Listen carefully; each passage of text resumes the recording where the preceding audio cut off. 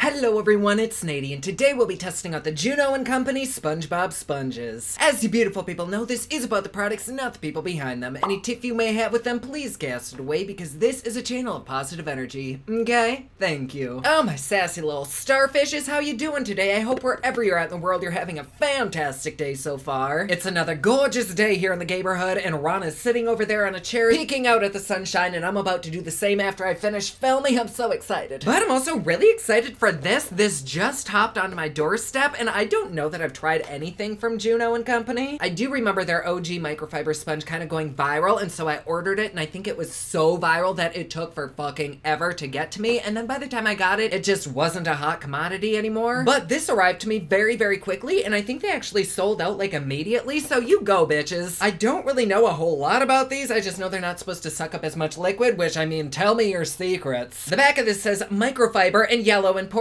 is he. Oh my god, this is bringing back so many memories. The microfiber SpongeBob makeup sponge will deliver a natural airbrushed finish to your looks while helping you save 50% of your product, just like your favorite Juno Velvet sponge. And then the pink Patrick one is a loyal and reliable like the lovable sea star it's inspired by. This Patrick Star sponge made with velvet soft microfiber bristles and a dewdrop shape for controlled stippling will be your new best friend. I love making new friends, that's perfect. Oh, and I guess this comes with a little soapy bar? Okay, let me hop onto the website and see if there's any little details that I need to know about this. This retails for $24, which really that isn't that bad for 4 sponges and a soap. Just like me, you can use it wet or dry. It's perfect for liquid foundations, concealers, and contouring. So it's basically just like any other sponge except it doesn't soak shit up. See, are there any reviews on their actual website? Oh, 5 out of 5 stars, not too shabby. Although when the reviews are on the actual website, I do have to be a little bit skeptical. They say, OMG, this brings back such nostalgia for me. Just placed my order and can't wait to test these out. Bitch, you should not be giving this a review. You don't even have it. Just ordered these. Can't wait to get mine. What the hell? Okay, I'm sorry, but people should not leave reviews if they don't have the fucking product. It does look like they're currently in stock on Beautylicious website, but they don't have any reviews there either, so we're kind of going into this with a blind eye. Nothing wrong with that. I kind of like that. But the moment I saw these, I instantly imagined doing a neon pink and yellow look, so I think that's what we're gonna do today in honor of SpongeBob and Patrick. Oh, the ultimate duo. Were they more than friends? Were they lovers? We'll always assume but never know. I think it's safe to say they were probably family. Okay, let's open these little bitches and feel these daddies out. I don't think I've ever felt one. Oh,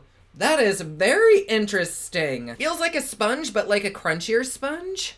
Oh my, it does not smell pleasant. Oh god, it smells like my grandma's pillowcases up at our cabin. Like mothballs, missed opportunities, and childhood dreams. That's not pleasant. Maybe I should give these a wash before I use them. Oh, but that's so cute. Look at the little faces in them. I love that. Oh god, can you even see the SpongeBob one? This is very bright lighting. Well, take my word for it. The SpongeBob one has a little SpongeBob face in it. Oh, and the little tiny testicle ones have little Gary eyes on them. That's precious. Since these are fragrance like formaldehyde and I don't want to smell like a cadaver today, let's go ahead and wash these. Here's what the little soap looks like. Very cute packaging. Oh god, I love this. What does it smell like? Ooh, it smells very, very sweet. Kind of like candy. Why does that bring back childhood memories too? What is this? It's supposed to smell like bikini bottom bubbles? Oh, what is that smell? I can picture it in my mind. It's like ivory soap with like baby shampoo. Kind of sweet, like synthetic grape, but also a little bit masculine. I really like that. Okay, I will be right back. I'm gonna go ahead and wash these. Why don't I just wash one so we can see the difference in size? Let's use SpongeBob today. And then I'm also gonna wash one of these little nuggets here. All right, these are nice, moist, and juicy, and very, very plump. The first thing that I instantly noticed was that the soap is very, very soft, and also these didn't shed their color like a lot of sponges. The first time I wash them, I get like a sink full of pink or whatever the fuck color the sponge is. These stayed pretty true to their color, and they feel so cool, but I do wish that the smell disappeared with the soap because they smell so strong of mothballs. It's not enough to make me not want to use them, but if you're going to use these on a client, maybe spray them with a fragrance setting spray first, just so that it doesn't smell like you're rubbing a dustpan on their face. But also,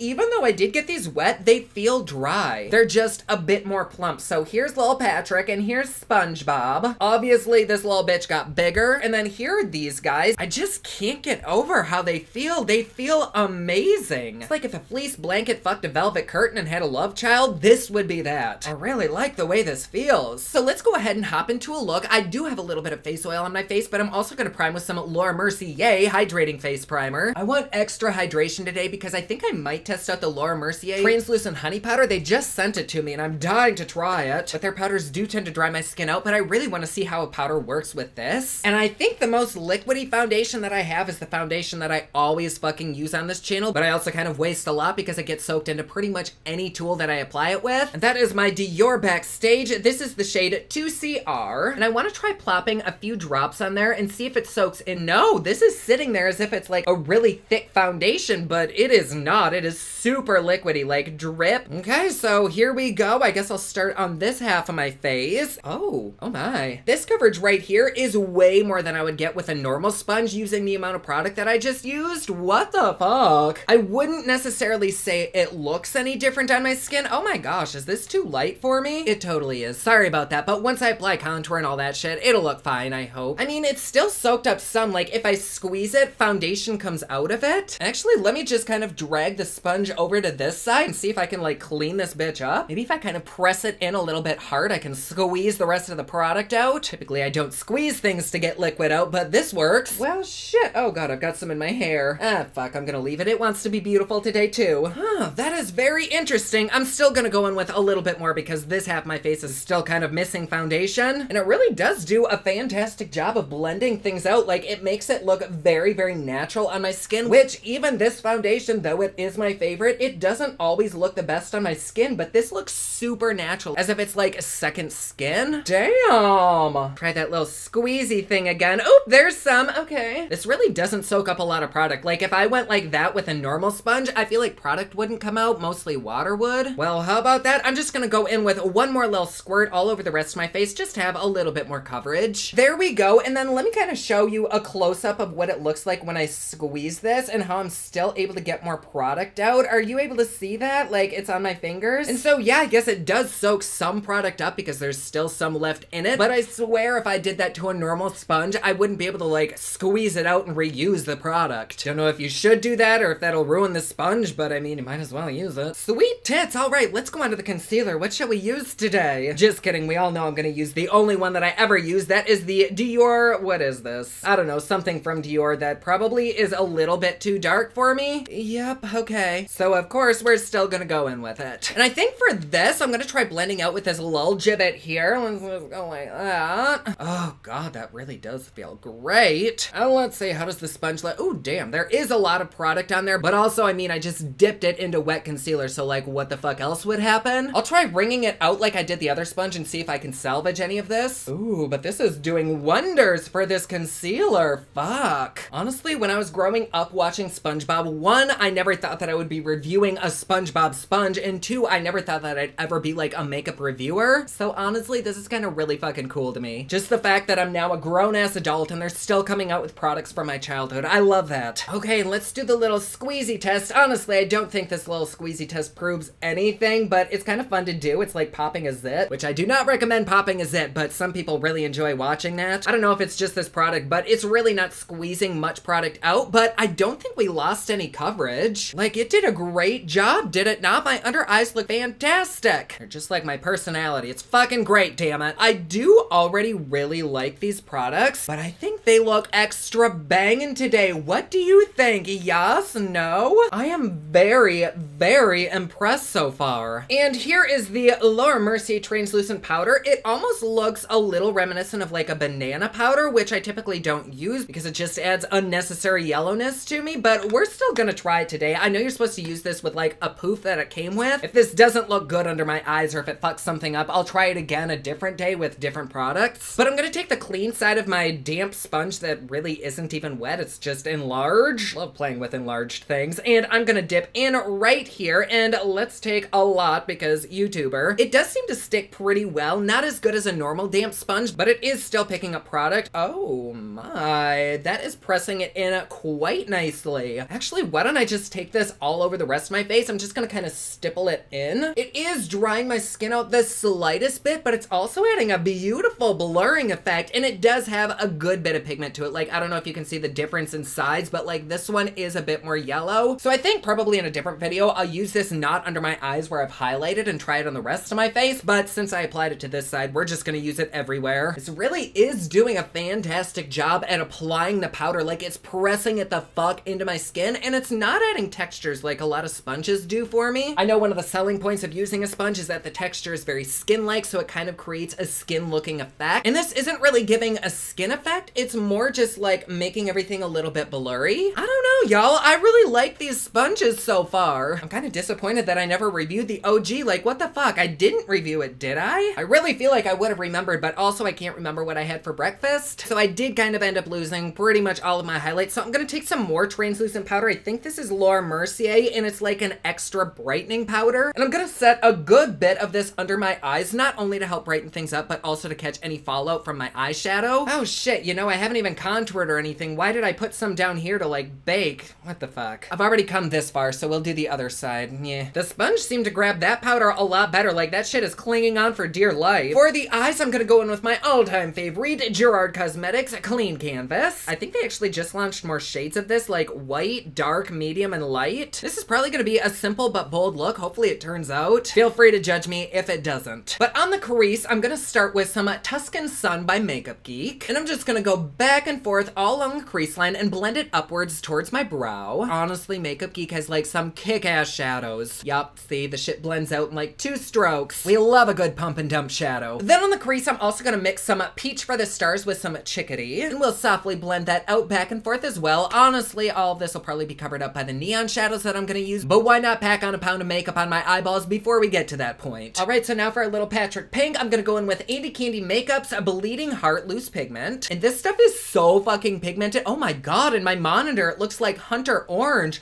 Does it look like that to you, or does it look pink? It is like bright ass pink. That is so weird. I'm gonna take a little bit of that on a fluffy brush, and I did put a lot of this powder down because this is a loose pigment. It does have a lot of fallout, but it is so impactful. Fucking love this stuff. All right, so I'm gonna take this and start right here on the outer corner and kind of push it into the crease. And I'm gonna take that back and forth in little baby stippling motions and then slowly work it up towards the brow. And then with the tiniest little motions, I'm gonna blend the edges out. I love neon pigment so damn much. Now I'm gonna go ahead and cut the crease, and to do that, I'm gonna use this NYX Full Coverage Cream Concealer. I have no idea if this will work or not. We'll see. All right, my little crease is cut. Now by the same brand, I'm gonna dip into Limoncello. Oh, look at that. That is what my soul is made of. I like this. A totally everyday wearable kind of look. And then with whatever's left on my brush, I'm just gonna kind of smudge the 2 edges together and create kind of like a transition shade. And then to help that crease that I cut pop a little bit more, I took some lash glue and just outlined it, and now I'm going in with this glitter. Glitter, I know. Who the fuck am I? I don't know if you can even see that, but in person it's really cool. Like, it's multicolored. It looks like a frosted donut. Now on the lower lash, I'm gonna go back in with those 2 kind of peachy and orangey Makeup Geek shadows and just smoke them out.